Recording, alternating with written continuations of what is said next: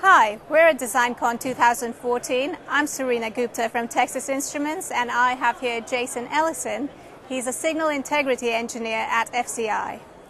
We're going to talk about TI's 25 gig technology and a comprehensive portfolio of optical and copper solutions for front port and backplane applications. So TI's 25 gig retimer helps solve real-world challenges of sending 25 gig of data over a standard backplane. So today we're going to demonstrate interoperability between Xilinx FPGA, ExaMAX connector and TI's retimer.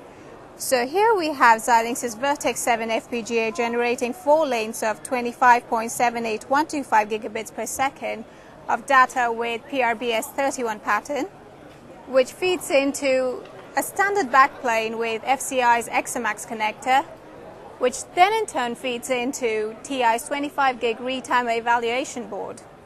The retimer equalizes, retimes and retransmits this data back to the FPGA, and as you can see on the screen, the error rate is 0.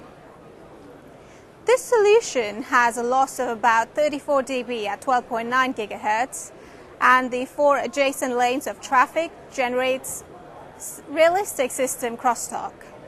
So Jason, would you like to tell us about the ExaMAX connector? Yeah, sure. This daughter card has a 4-pair 10-column writing a receptacle on it, mated to a 4-pair 10-column vertical header on the backplane. ExaMAX is a low crosstalk, virtually stubless, cost-effective solution for data rates of 25 gigabit and beyond. Thank you, Jason. The TI retimer has several characteristics and features that help achieve that 0 error. And these features include input CTLE, multi-tap DFE, and output FIR driver. It also has integrated diagnostic features like the internal eye monitor, and as you can see on the screen, that's displayed right there. It also has other integrated features like pattern generator and pattern checker. It also has integrated AC coupling caps.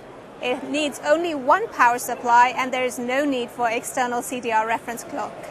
To learn more about TI's retimer technology and FCI's ExaMAX connector, please click on the web links on your screen. Thank you for watching.